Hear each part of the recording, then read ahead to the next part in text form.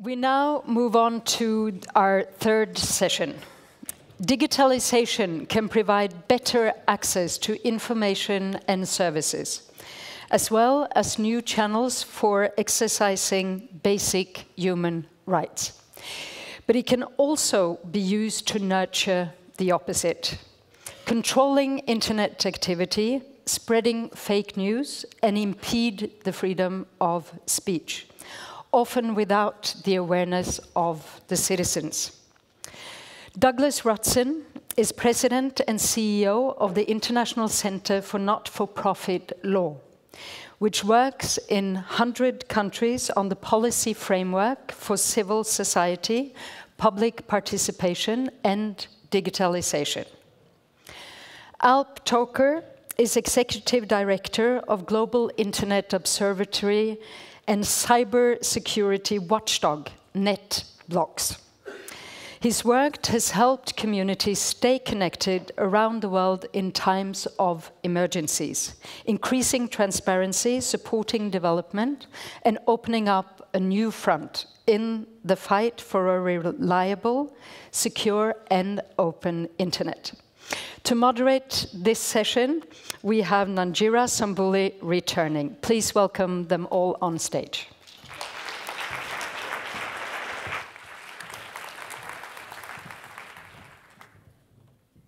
Right, mood check. Who has gone through an internet shutdown? Who has experienced one? Okay, good. And some of the apps we heard about, how many of you have used them? Who here would be comfortable having to apply for a certificate to use, I don't know, your ID, your birth certificate to use the internet? No. Oh, somebody's okay. I'd love to find out why that's okay. But let's talk about that. And Alp, I want to start with you. You monitor, you try to give us data-driven evidence on what internet shutdowns look like. Give us a test for some of the insights we've seen based on that quiz right there. What does that look like out there in the wild world? Right, so it turns out the internet is full of surprises. It's never as you expect it. And more often than not, it's not monitored, it's not observed, which means that we don't really know what's going on. We don't know who's offline, we don't know who's disconnected, and we only hear the voices of people who are connected. So this creates this huge bias, this cycle where you hear from the people who might be favored members of society, who may be the privileged, and we've already heard some of these problems this morning. But what we do is we're a real-time internet observatory, which means we do kind of like the weather monitoring we saw this morning, but for connectivity. So that means you can see if there's bad internet somewhere. You can see if it's shut down or switched off somewhere. And that informs you about the situation on the ground. Sometimes this happens when there's crisis, natural events like weather, storms, problems like this, but also political incidents, scandals, corruption, governments switch off the internet.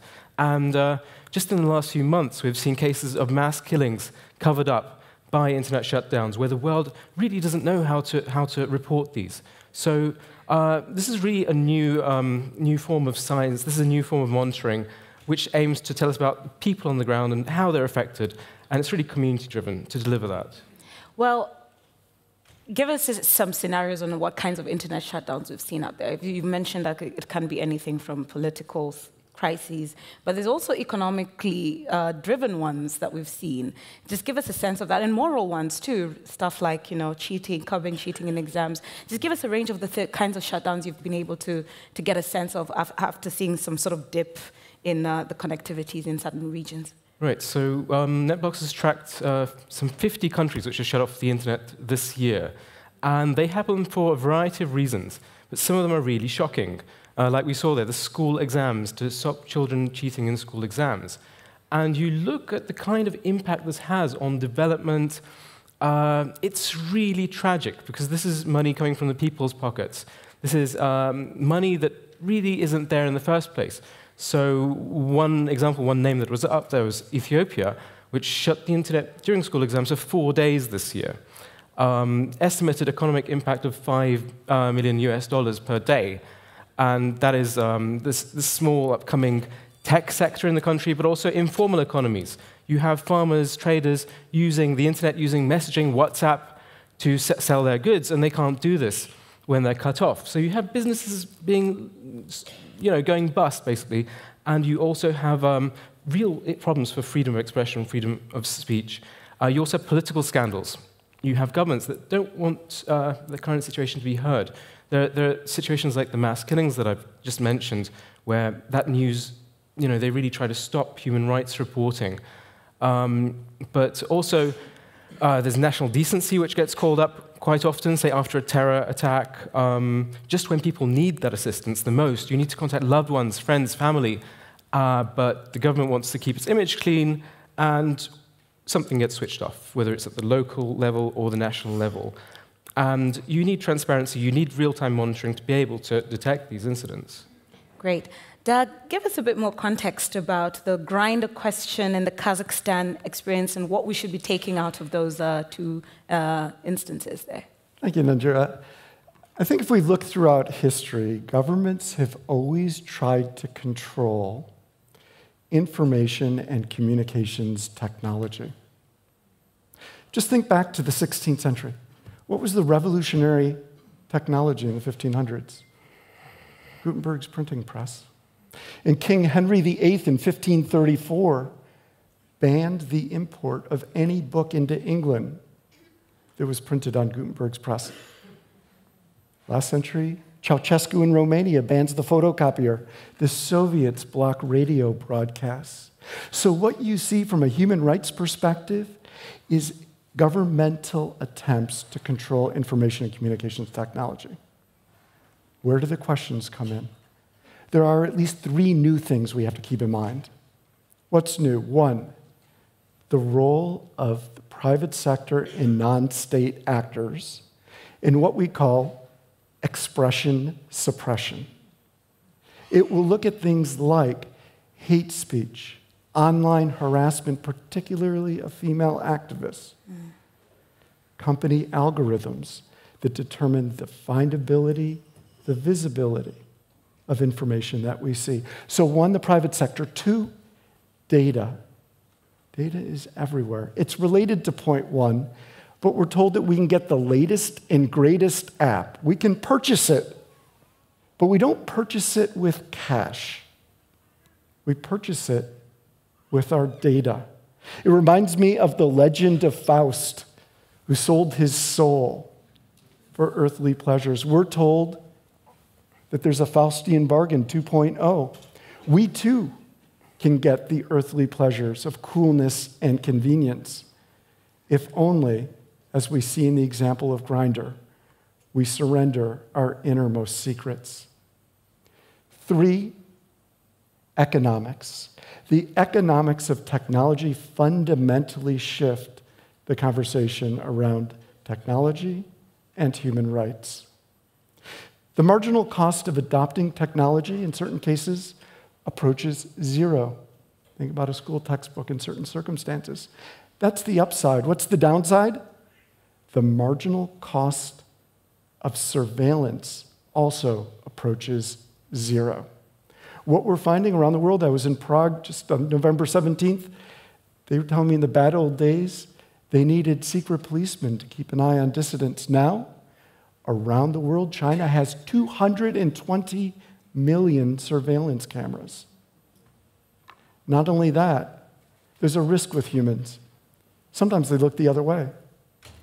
Sometimes they're actually aligned with dissidents. Surveillance cameras and algorithms are an obedient army. So as a result, as we look at digital technology, there are tremendous upside benefits, but as the questions illustrate, we also have to consider risk. Thank you for that. And so, just as a quick follow-up, this civic space that we absolutely must protect. Often in a world of digitization, we are all being told, whether we are state, non-state, or private sector actors, we must sort of all worship at this altar of more innovation, and the solution out of everything is more innovation. But what is your sense about if we assume we all, at the end of the day, exist in a civic society and are first and foremost members of a civil society, what should we be thinking about, whether at the end of the day our paycheck comes from the state or from private sector actors? What do you sense is the role of a civil society and all of us really being part of that in ensuring that we protect this civic space in the digital age? Thank you. You raised at the beginning the old adage, move quickly and break things. And I was thinking about that as I, during lunch, read an article about Germany, which is trying to figure out what to do with their high-level nuclear waste. The challenge they have is they need to store it for 1 million years. And they're nervous that centuries from now, they won't know how to communicate to future generations not to go there. It's not a sunken pyramid that they should drill into to find secrets, because if they do, they will die instantly. And I was thinking about our time frame. There is a cost to inaction. But in some sense, we're in the first day of the first year in the life of digital technology. So what I would say is, yes, we can move quickly, but let's also move smartly. And let's not break things. Let's focus on making things. And I think there's a role for all of us in trying to work together. Whether or not you consider yourself to be part of the digital rights community, let's work together to put that framework in place, which I think will be what's essential for a truly rights-respecting digital society in the future. And so to both of you, and either one of you can go first, let's also just talk about the resilience that we're seeing from the communities facing some of these serious harms. What are just some examples of how you've seen people trying to cope with this despite the sort of onslaughts and violations to their rights, and different ways people are just trying to fight back against this kind of creeping violations? Well, we've found that the solutions come from the grassroots up. It turns out all the ideas that the West tried to deliver initially when it came to connectivity and internet freedom weren't really the solutions that people were looking for. It turns out that policy has a much larger part to play, that you can actually talk with governments on some level, and that you can make facts-based arguments. So this has been one shift. The other is the realization that there's no real thing as digital rights. It turns out that digital rights really are human rights in this day and age. Everything runs through connectivity, through the internet. You can't have other things if you don't have trustworthy internet and free and open internet.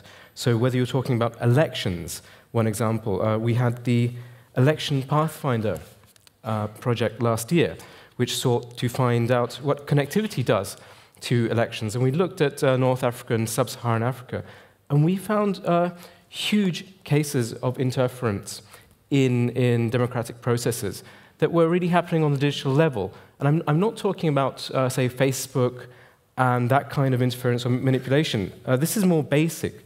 This is cases of communities just physically disconnected for periods when they should be voting, when their votes should be counted, and there's a lot of tinkering going on the digital level that is really only now being mapped. So this is what it's about. It's about listening. It's about listening to what communities want and really partnering to deliver that, which is the new phase of rights, both online and offline. Great. Doug, any examples for us? 4 things. 1, laws that permit free expression consistent with international law. Many governments are weaponizing legitimate concerns around disinformation and fake news.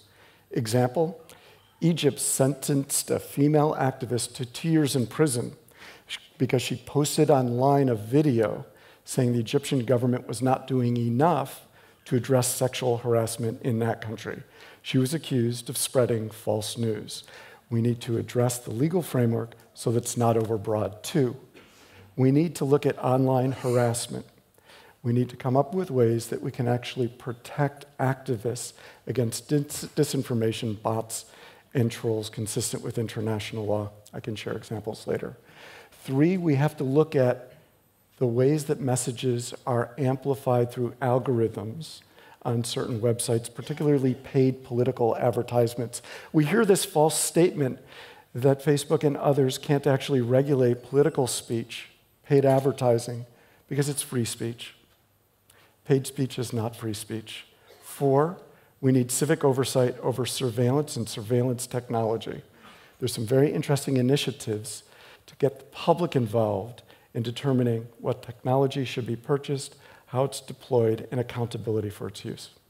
And since we happen to have a few more minutes, I mean, resilience in this world where these violations are happening seems to only gain center stage when it happens in certain parts of the world. And we were having this discussion around, for instance, the whole scandal with Cambridge Analytica. We tend to know it, for example, to have been this thing when it happened in the US and the UK, when in truth there were other parts of the world where these have been testbeds. Or instances where we've seen countries, local activists going to use the legal systems, however imperfect they are, and getting some small wins. And I'd love you to give that example we've seen, for example, in Zimbabwe, about how something technical got a major win through a system that would have otherwise not allowed them to get that, just to showcase what resilience looks like and how we should be looking for new stories on how to navigate this. Earlier this year, the internet was shut down in Zimbabwe. Zimbabwe Lawyers for Human Rights and MISA brought a court case. And we all love our international human rights arguments, but what won the day there was actually a technical argument under the law, where under the law there was only a certain person who had the authority to shut down the internet. They went into court and said the wrong person closed down the internet. Why was that helpful? Because it allowed the High Court to rule in their favor in a way that was politically safe for them. They won, the internet was restored, and now there's actually a case on the rest of the merits that's proceeding as we speak. Wonderful. And Alp, you had also a story about how we're also placing pressure on the actors being told to switch off the kill switch, and how we've gotten sort of corporate accountability around how these shutdowns are happening. Right. Please share that also. So it turns out a lot of the countries that are switching off the internet are actually quite proud about their digital development. They want to be regional leaders in exporting ICT. And there's a real dichotomy here between their actions and the way they want to present it. So it turns out that when you have monitoring, you can actually bring around that transparency. And you said this morning, not everything that matters is measured. And the goal has really been to make sure that everything that matters will be measured and will be called out. Because once you start calling it out, it stops being a viable policy for governments to do this. The whole point of internet shutdowns is you silence a nation, and the world doesn't even notice. If you can break this cycle, if you can make noise, whether it's the diaspora, whether it's the news wires, if you can let people know in time, then it stops being a useful policy. It's one of the biggest emerging social problems around the world right now when you look at shutdowns. But the solutions are there, and they're practical. So no country wants to be, it can't be a digital leader if it doesn't have digital, if people are, if they don't have telecommunications. So transparency has to be the leading solution for this kind of problem. Great. And one example that I actually always go back to is with an internet shutdown in Cameroon and in the French-speaking parts of Cameroon. And what local entrepreneurs were doing is they started this e-refugee program where they would house anybody who was shut off of the internet. Other entrepreneurs would invite them to their homes, would invite them to their offices, basically cross the river and get to the side of their own country where the internet was plugged in, and people were housing each other to give themselves those lifelines to remain connected. And pressure that has been placed where it's actually socially unviable if you're an actor who has agreed to switch off the internet, you'll not be allowed into this room. So solidarity is a really important sort of like bridge to helping people understand this. And I think for this audience, maybe many of you have not experienced this. Maybe this is not imaginable in your context, but this is what's also the flip side that we are seeing to these kinds of connections where we're not thinking about these things from a political, civic, economic, and social lens all at once. It's calling for new ways of thinking. And to us, when we did this work with the UN Secretary General's report, we did say, we emphasized that human rights apply offline, online as they do offline. The question is not if, it is really about how. And how we're going to do that is really about also going back to our humanity, not waiting for these things to happen in a certain corner of the world for them to get a world stage. Using the tools that we already have today to get to know about the rest of the world and how these things are happening, so we can also stand in for those who are going to need our voices, so that when it comes for us as well, there will be others who will say, they came for us, therefore we have come for them. So we're going to leave you with that, not to depress you again. I think I've not brought the best of stories today, but it's just to show you the complications we all have to get a sense for. And I'll just hand back to you guys. Any parting shots, anything you want people to take away from this conversation? One more thing, anyway. Yeah, just because we're here marking the Nobel Peace Prize, I thought I would just take that moment to say that I went into the Peace Prize Museum, and I was stunned by one thing: the number of laureates who have spent time in jail.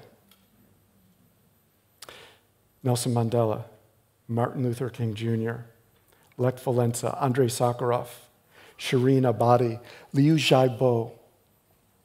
The list goes on and on.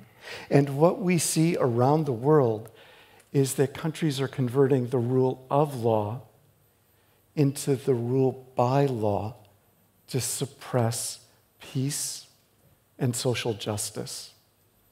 That has happened traditionally on land, and I fear that it will increasingly occur online. So while we focus on digitalization, and there are great tools for development, Norway has a particularly important role in ensuring that in the digital era, human rights are respected for all. Alp? Absolutely. So,